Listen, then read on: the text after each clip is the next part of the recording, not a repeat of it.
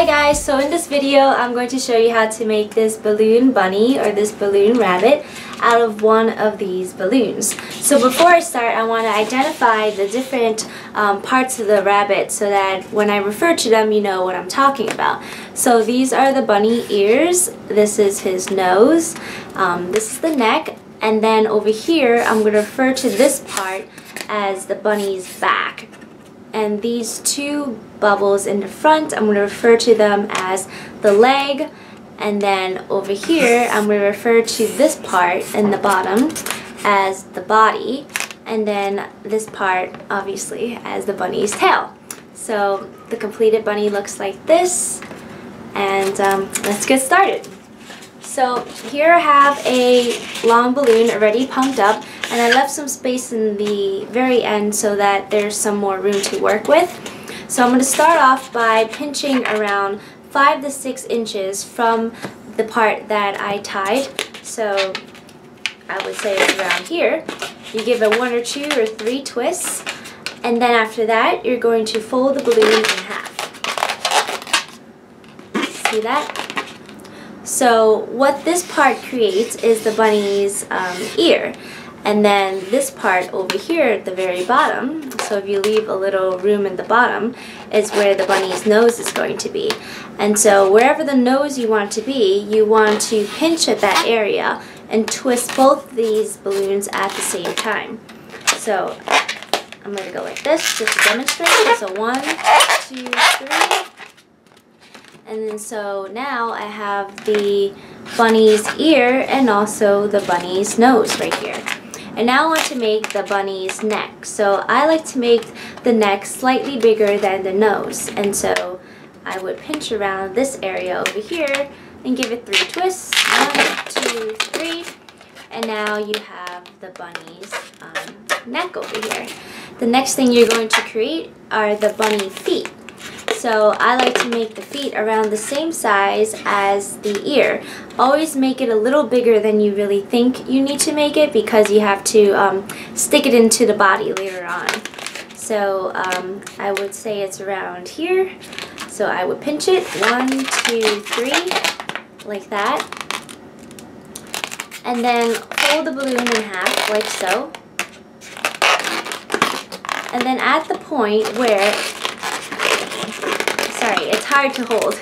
So at the point where these two intersect, so from here to here, you would give it around 2 or 3 twists. So 1, 2, and 3. And so now from the front it should look like this, and from the side it should look like that. And so these are the bunny feet. And next what you want to do is you want to make the bunny's back. So the bunny's back should be around a little longer than the bunny's feet. So you want to be able to fold it downwards like this later on. So if you fold it downwards like this, you can kind of gauge how long you want it. So I like to have it a little bit below the bunny's feet right here. So at that point, I will give it a little pinch, so 1, 2, 3, so that it looks like this.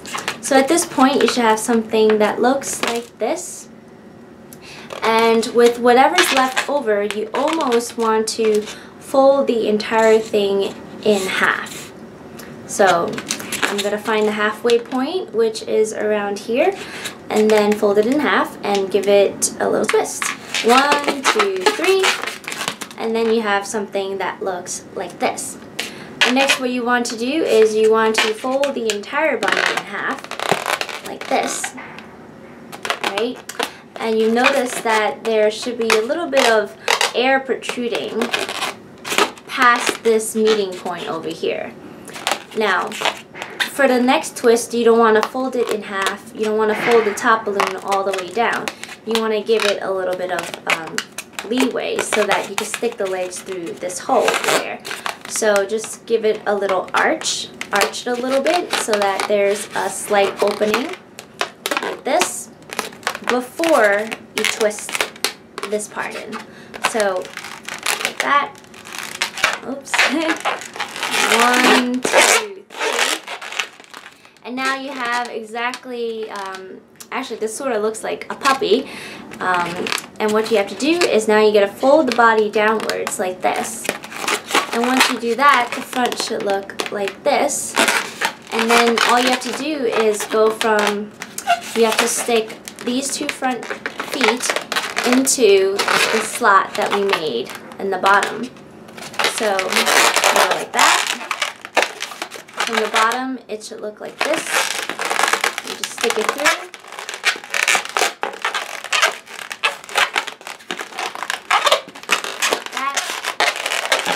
And once it's through, you have a completed bunny rabbit.